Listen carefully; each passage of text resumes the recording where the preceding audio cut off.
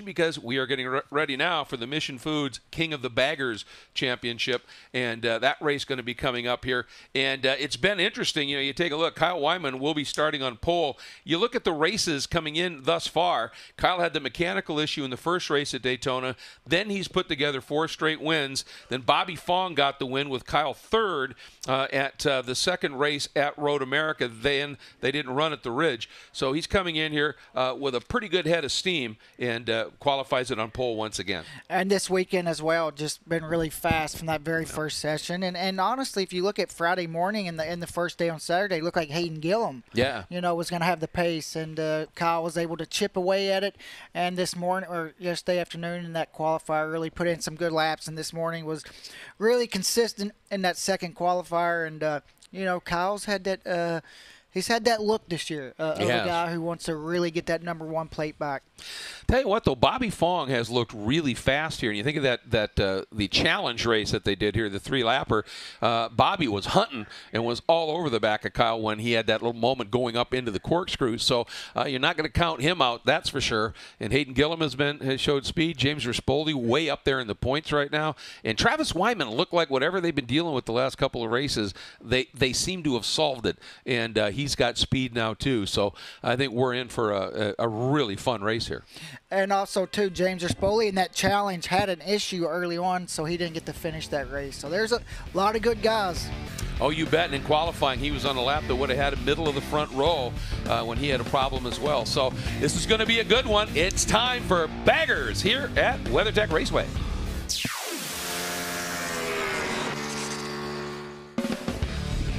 It's time for the MotoAmerica AMA FIM North American Road Race Championship. This round, MotoAmerica Superbike Speedfest at Monterey from the famed WeatherTech Raceway Laguna Seca at our 5th round of 9 for 2023. Right here in Monterey, California, it's time for Mission King of the Baggers race number 1. Hi, everyone. Welcome to the broadcast. I'm Greg White, standing alongside 2-time world champ Jason Pridmore. Now, Jason, here we are at WeatherTech Raceway Laguna Seca. The racing surface is brand new, and traction has been an issue all weekend long. Yeah, especially with these big, heavy motorcycles. We've seen some little tip-overs and things, but mostly because there's just so much grip. These guys are getting tremendous lean angle, Greg, so we'll see how the races pan out. In terms of the championship so far this season, it's been a tale of 2 riders.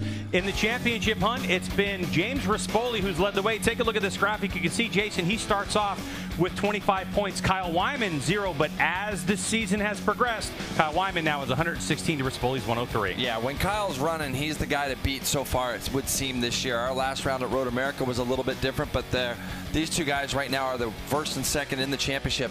And James started off really hot at Daytona, and Kyle had some problems, and so that's why we've seen that transition in points. Yeah, Wyman went on a run of 4 in a row, but it was Bobby Fong who ends up winning the last race. So why don't we take a look at race highlights and get you caught up the last time we were racing Mission King of the Baggers. Yeah, some funny reminders right at the beginning. If you remember, his airbag actually went off on the line, and you see him trying to get that to go down, but that was the last the field would see of the number 50. Bobby Fong dominated this race. The big battle, though, was for second. As you can see, Bobby out front by himself. I mean, Greg, he just literally checked out on this one, and this is what this guy can do. Tons of experience on that number 50 Indian for Bobby Fong. Expect him to continue along this path throughout the course of the season. Let's take a look at WeatherTech Raceway Laguna Seca. It has fresh pavement, but the layout hasn't changed dramatically since 1957. No, it's still the same lagoon. It's a great place up over that fast turn 1 into hard braking turn 2. This is where some of those grip issues, we've been seeing tremendous lean angles in turn 2 from these bikes. 3 and 4, flat corners. Then, of course, Greg, once you get to turn 5, you're heading uphill all the way to that famous corkscrew.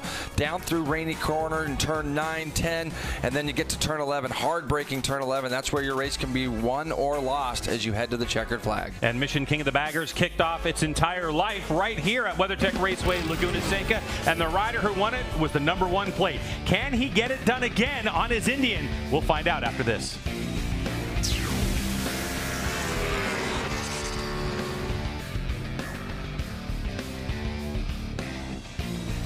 And the bike's heading out on their warm-up lap. One of the things I wanted to talk about a little bit here about Bobby Fong with you, Roger, quickly, is the fact that he had to make a decision. He felt he had to make a decision coming in here because he would have been racing 3 different bikes, 3 different series here in the Hooligans, in the Baggers, and in Superbike.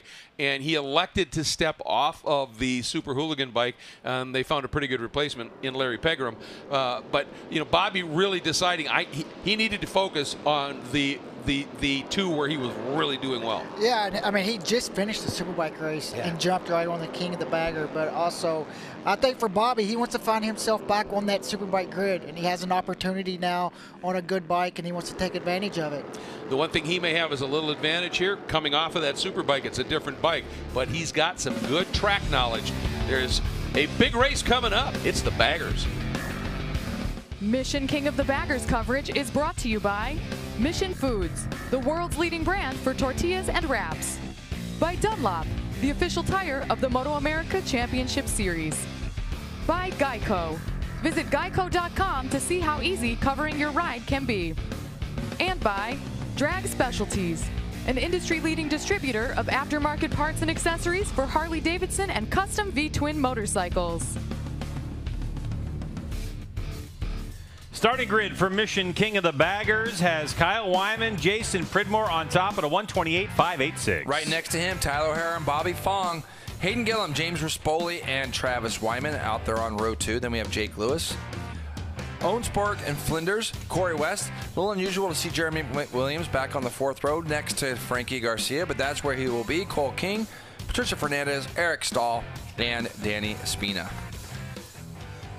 I'm not sure what happened to Jeremy McWilliams in qualifying, but you expect to see the 99 rolling forward as you get a good look at Bobby Fong. They've put that bike back together, Greg, after an earlier spill this morning in the challenge race. Bobby threw the thing down the road going up into the corkscrew, and he did it while running kind of the same pace as Kyle Wyman, as you see there, starting from pole position. So it'll be interesting to see if Bobby Fong or Tyler O'Hara can be a match for the 33. 8-lap scheduled Mission King of the Baggers race number 1. When the lights go off, we're rolling. Here we go. Clutches are out. Up the hill we go under the Mission Bridge. And it looks like Tyler O'Hara got a good launch and will lead us into turn number 2 with Kyle Wyman right behind him. And it looks like one of the Vance & Hines Ducatis as well, Jason. At Harley-Davidson. But yeah, we're going old school up here. We are going Harley-Davidson. Hey, I thought I'd be the one to do it. You did it. No, so, I did it, yeah. Yeah, you're going to see these guys accelerating out of turn 3 as a great camera view from our drone high up above as they feel their way into turns 3 and turns 4. But I was looking to see who that was in 3rd, actually, Greg, because it looked like white leathers. And I know it's Rispoli there in 4th. And I'm wondering if it's McWilliams. Jake Lewis, I bet. I don't think so. Let's have a look here. We're going to get a good look. No, it's Bobby Fong. Sorry, yeah. So it is Bobby Fong in a different color suit. So yeah, you must have heard that suit this morning. So Bobby Fong's actually on the Indian Challenger on that Stock Mile SCI Racing Roland Sands motorcycle out of Stockton. And how about Rispoli looking pretty racy right now on the 43 on the Vance & Hines Mission Harley-Davidson. That's a road glide. And then he's got Hayden Gillum just behind Bobby Fong. So I think what's happening right now for Bobby Fong, Greg, is he's going to need a couple laps to see if that bike is straight and it's good to go. I mean, he's only had a siding lap and a warm-up lap. But up front, Tyler O'Hara leading as it looks like Kyle Wyman in 2nd. I thought for a minute Hayden Gillum was going to try to put the pass on Bobby Fong down in turn 11. Hayden Gillum has had some real pace this weekend on that Vance & Hines Harley-Davidson as he has a look up the inside of Bobby Fong as they go up over the top of turn 1. He's going to have a shot down in turn 2. No, Bobby Fong closes that door. So look at Hayden. He stuffs it up underneath Bobby Fong, makes room, and gets that Vance & Hines Harley up to 2nd. Little wave to say that was me just stuffing it up underneath you. And he's going to go chasing after his teammate now just up the road. Now, I think for some of these guys, seeing Tyler O'Hara lead Kyle Wyman is probably a good thing. Tyler didn't quite have the pace this morning, although right now he's showing he has some pace. But Kyle Wyman, who set pole position yesterday afternoon, and then the same thing this morning, Kyle Wyman was very fast. He's being patient, and it's allowing this battle for 3rd. Well, not really a battle right now where Spoli's getting away from those guys in that battle for 3rd. Oh, look at Tyler O'Hara getting sideways up the hill.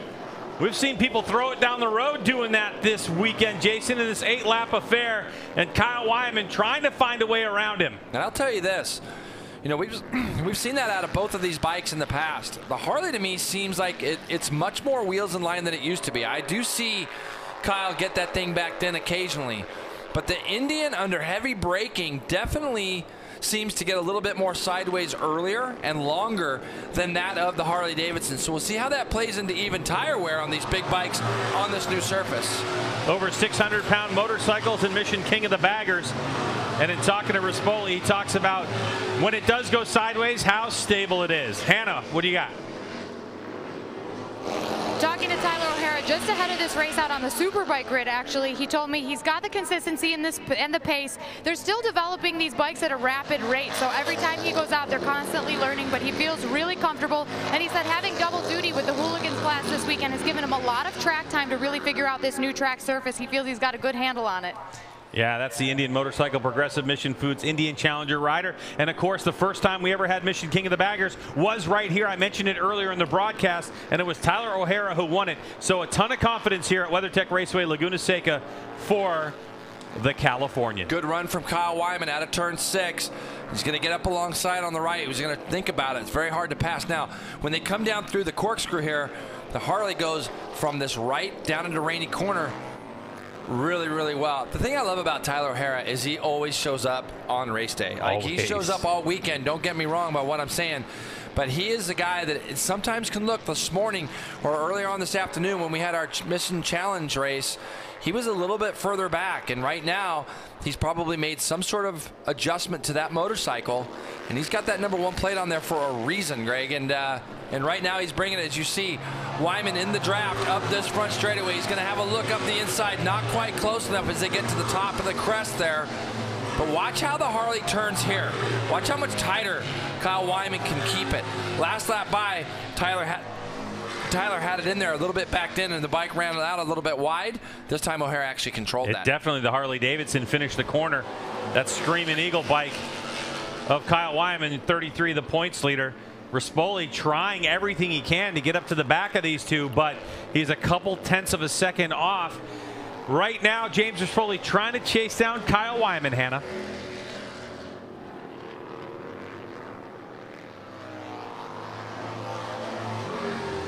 Kyle Wyman trying to get around Tyler O'Hara here. He's looking for a way, but when I spoke to him, you know, you guys are talking about how well that bike is turning. He said the new surface is so good. He has so much grip that he's able to carry so much more lean angle that they had to make some changes to that chassis in order to find some more ground clearance so that he could get it leaned over the way that he feels he needs to.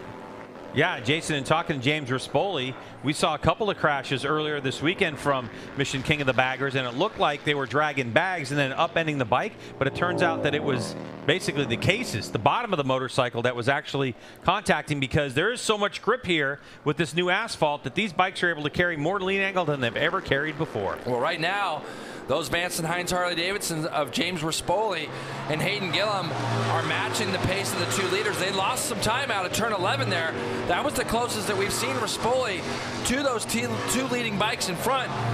As they came out of there, though, lost a little bit of room, lost a little bit of time again. You can see Tyler O'Hara gets that bike out a little bit wide in the middle, cuts it back on the exit.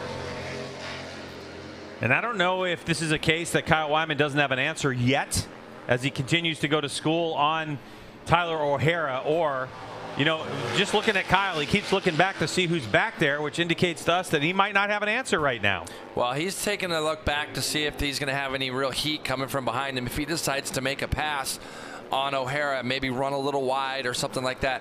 Gotta remember, Greg, these bikes are quite a bit wider than the things that we see normally racing. And this is the area where Kyle excels. He's really good through the middle of turn 6 and gets a nice run, but he's not really capable of doing anything. Now, from this spot, Tyler O'Hara really goes from that kink to the left right into the corkscrew, right onto the apron there at the top of the hill. He makes a straight line, so it's going to be hard for Kyle to go up underneath him when they get to the top of the hill there.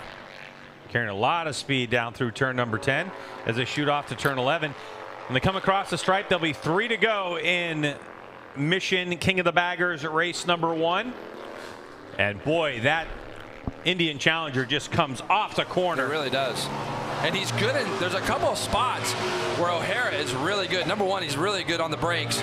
But more importantly, turns 3 and 4, the flat corners, as he's in wide this time, does he create that space? He does. So it's a mistake from Tyler O'Hara getting down into turn 2 a little too deep. We've seen it in a couple laps before where he was letting the bike run out wide. This time, though, the bike ran out too wide there. So now he's going to have to go to school and see where he might have the better of Kyle Wyman. So now we're going to see about lap times, because the fastest lap of the race was actually done so far by Corey West on the Team Saddlemen Harley-Davidson Road Glide. Back in 6th place, either 128.3, we're 128.7, 128.6 for these two. So now all of a sudden, Kyle Wyman has clear air in front of him, and he is really trying to pull the pin and get away. Yeah, and this is the spot where he excels. Going through turn 6, carries a ton of speed through the middle of that, and you can see when the positions are swapped there, Wyman's right up on the back of Wyman headed up that hill. Now you see here, the Indian Challenger just gets in there a little bit too wide, and it's just backed in for too long. He can't let go of the lever to get the bike to turn, so it runs him out real wide in the middle, and it's an easy pass for Kyle Wyman. And you can see there's just the smallest of gap starting to happen as we look at some other riders coming down through Rainy Corner, down into turn 10. So going through turn 11 is our leaders. And Wyman, my guess, going to go fastest lap of the race as Hayden Gillum passes Rispoli up into 3rd. So Wyman goes 28.6, 28.679. So nearly matches his fastest lap of the race. So fastest lap of the race still at 128.3, set by Corey West a lap ago as Hayden Gillum on the march. Hayden Gillum just matching what Kyle Wyman was doing, but a couple tenths of a second quicker than the number 1 plate, Tyler O'Hara. Yeah, James Rispoli has fallen way back now, Greg, in 4th, so not sure what happened there. But Hayden Gillum's coming to the front, Hannah. He is, and we've seen him going fast all weekend long. I asked him what made the difference, and he said it's just a matter of getting more comfortable, getting more laps on this bike. They've been making changes all weekend for better front-end feel, better turning, and truthfully less grip, because the new surface is so good here that he's having a hard time getting it turned. I had a great chat this morning with Terry Vance from Harley-Davidson there, and Terry loves the class. He's like, Jay, we're going to expect bigger things, even more so going into next year. He's got 2 really reliable, great riders in Hayden Gillum and James Rispoli pedaling those bikes around, and you can see that Vance and Hines has really closed the gap to the factory Harley and to the factory Indian. And you know, with a guy like Hayden Gillum on there, and you can see Rispoli just off in the background, so he's still trying to get back on pace as they come up onto some back markers now as well. But Hayden Gillum is just a little bit off of these guys, Greg. Maybe a better start? Better start. All right, so a 28.652 for Tyler O'Hara. That's his personal best lap of the race. A 128.777 and a 128.8 for Hayden Gillum. So identical lap times for the top 3, as Rispoli really drifting back now into the 29s, losing touch. Bobby Fong in 5th, Jake Lewis in 6th, Corey West in 7th. Where can this happen, though? These are the turns where O'Hara is better. Turns 3 and 4. You can see he closes up on the back of Kyle through those 2 turns. But once they get on the charge up to the corkscrew, as you see, Kyle goes a little defensive as they go into turn 5. From this point on, the Harley just looks like it gets through turn 6, which is such a key corner here at Laguna. You see Kyle swoop back over to the left to close that door. From this point on, he just rolls through the middle of 6 to the point where O'Hara can't really get near enough to him coming up into the corkscrew. Yeah, because this time he's ran it in really deep. Oh, Tyler O'Hara, where's he going? Is he going to get a turn? He goes a little wide. Side by side they go, and he's able to make it stick. So Tyler O'Hara came from nowhere. Whoa, that was an incredible, what a pass. And it looks like Kyle Wyman, nope, he had a notion for a second looking up the inside of turn number 10. There's a lot of camber in that corner, Jason. It can be deceiving on the grip. But now the number 1 plate going sideways, and he's down. He pushes too hard, and Kyle goes down 2. Wow. Those 2 riders pushing as hard, that is it. And how about that on the final lap? The checkered flag flies for Hayden Gillum, who is going to win the race. Rispoli, who is 2nd in points and losing ground over the last couple races, ends up 2nd. Bobby Fong 3rd. Tyler O'Hara, he picked it up, Jason, and he goes across 4th. Jake Lewis in 5th. Corey West, Jeremy McWilliams, and limping his motorcycle across the line is Kyle Wyman in 8th. What a turn of events on the last corner of the last lap. I was just going to say how much racecraft O'Hara was showing by closing the door down into turn 11. You can see this is an incredible move from O'Hara. I said he was straight lining that earlier on in the race, and that's exactly what he did.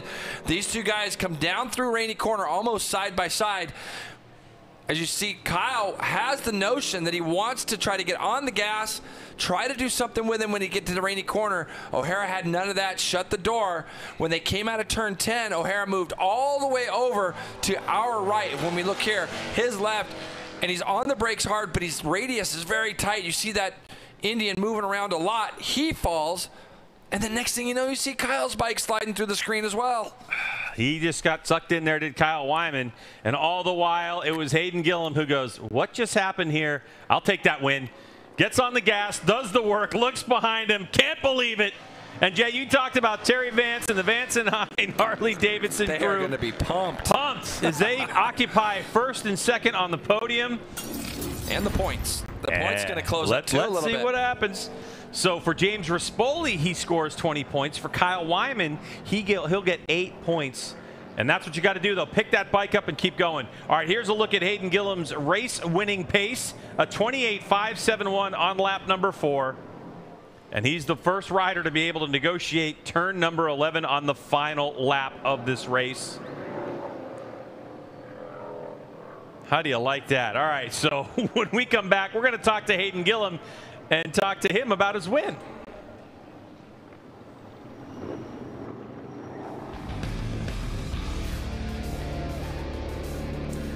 I think one word applies here, Roger. Wow.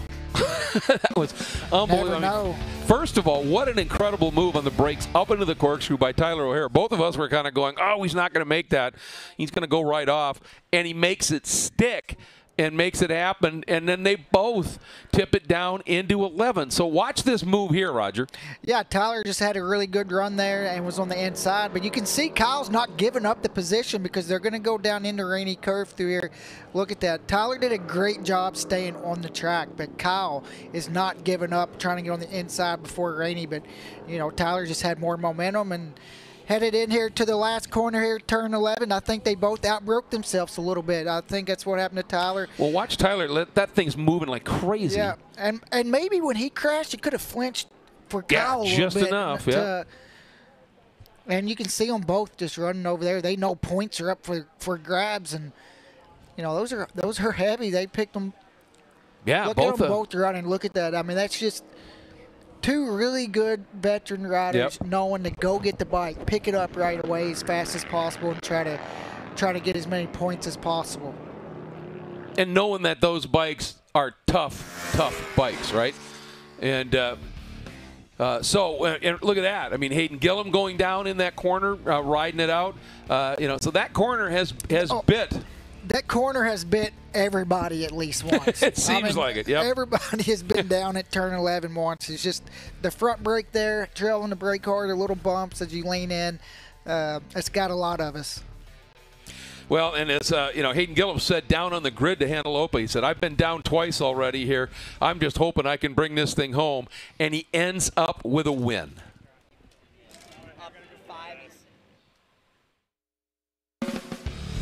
Mission King of the Baggers coverage is brought to you by Mission Foods, the world's leading brand for tortillas and wraps. By Dunlop, the official tire of the MotoAmerica Championship Series. By Geico. Visit geico.com to see how easy covering your ride can be. And by Drag Specialties, an industry-leading distributor of aftermarket parts and accessories for Harley-Davidson and custom V-twin motorcycles. Well, now that insanity is over, Hayden Gillum with the win over Rispoli and Bobby Fong.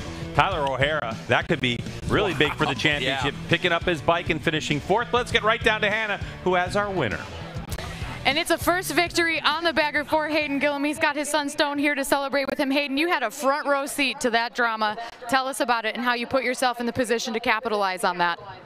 Yeah, I didn't give myself a good first couple laps. I got a pretty rough start, and I had the pace to go, so I was able to make some passes, and James was starting to kind of run them down. I know they were kind Kyle was having a hard time getting past Tyler, and Tyler was kind of holding him up a little bit. But yeah, I had kind of given up on that last lap, and then I saw him start getting a little dicey, and I was like, okay, I gotta keep going, because if something does happen, I need to be there. And you know, it happened, and unfortunately that's how we got the win. But the Vance and Hines boys gave me an awesome bike today, so it's cool to get this first win and have another 1-2. We haven't done that since the first race of the season, so it's awesome. And having Stone up here with me, I'll take it. Congratulations to Hayden Gillum, second place today. Hayden's teammate, James Rispoli. James, going back and forth out there with your teammate. Take us through that race for you.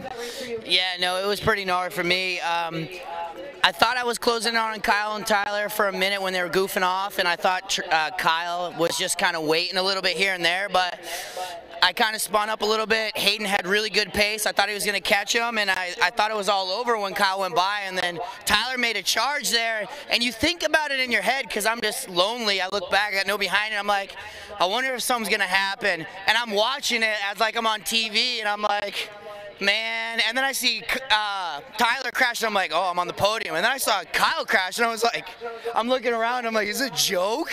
And no, man, it's not. Vance and Hines 1-2. We're Harley, we're on the podium. It's a shame for Kyle and Tyler, because they were riding really, really good. But at the end of the day, you got to have a little luck in this championship, and we got to horse you up our ass. So, congratulations, James Rispoli.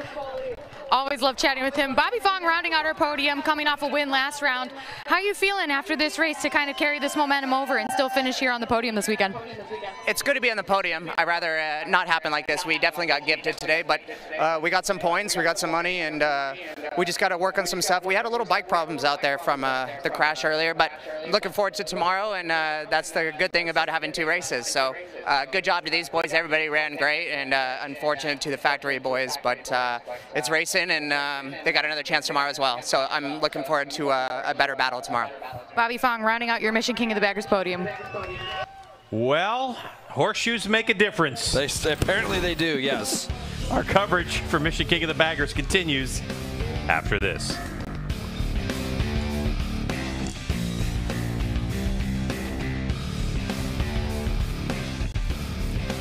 Well, I think what we heard from James Rispoli there kind of expresses the opinion of not just us, but probably any fans that were watching it as that unfolded. Just unbelievable what happened. But, you know, a podium is a podium, and a win for Gillum is a win. And both those guys, Gillum and Rispoli, are well up in that points championship, so that was big. And when you cash that first place check at the bank, they don't ask you if you got lucky. They just put it right into the account. So you take them how you can get them, and you know it's probably happened to these guys too. You know, sure. They've been leading the race and crashed toward the end and been, you know, gifted somebody else a podium or a win. So it's just part of it, and that's why you never give up. You keep fighting, like Hayden said he did. He's just fighting the whole time, and things came his way. Well, you know, they came in here with Wyman leading by 13 points over Rispoli. James now with that second is going to close that up. Gillum was 14 points behind Rispoli with a win. He's closing that up. And O'Hara was 4th, Fong was 5th. So this championship is going to be snug. And when we go into that race tomorrow, and that it's just so compelling watching these races, because you so literally don't know what's going to happen, because these bikes are just so unique and so much fun. And boy, what a race that was today here at WeatherTech Raceway. Before we get to your championship standings, Jason Pridmore, here's a look at the highlights from race number 1. Yeah, Greg, here you go. As Tyler O'Hara got a great start. He was able to pretty much control the pace of this race until a small mistake that we'll see here in a minute. You see Bobby Fong in 3rd. He would get passed by both the Vance and Hines, Harley-Davidsons, Rispoli and Hayden Gillum. As you see, Gillum here is making his way to the front. We knew he got a bad start, so yeah, he had to go through quite a few people. The battle at the front, though, it looked like Kyle Wyman was just kind of sitting on the back of O'Hara until this mistake. We saw O'Hara getting down into turn 2, but he wasn't done. I said, this guy's a racer, Greg. He makes a direct line on the last lap, right into the corkscrew. These guys go down to the right-hand part of the corkscrew, side by side. They weren't done yet, though. O'Hara does a nice job of controlling the line on the way in, except he had a little bit too much speed, pulled the lever on too much, and Kyle Wyman was making the same mistake right behind him. And Hayden Gillum gets his first win in King of the Baggers. You know what they say, Jason? To finish first. First, you must finish. All right, so this is the standings. Let's see what happened here. How do you like that? One single point separates Kyle Wyman from James Rispoli after that mess at the end of the race. Hayden Gillum now only 10 points back, and Tyler O'Hara 30. Yeah, we have a real big championship battle here between these 4 riders for sure. O'Hara's going to come back swinging tomorrow. Whatever changes they made to the bike from the challenge race to that race, the bike looked much better for Tyler. So expect him to do that. We don't see either one of those two guys making those kind of mistakes very often, both Tyler O'Hara and Kyle Wyman. But for us, it's made the championship a lot closer and a lot more fun to call. It's going to be exciting to watch. The next one coming at you from WeatherTech Raceway Laguna Seca. For Hannah and Jason, I'm Greg. Thanks for watching. We can't wait to bring you Mission King of the Baggers, race number 2.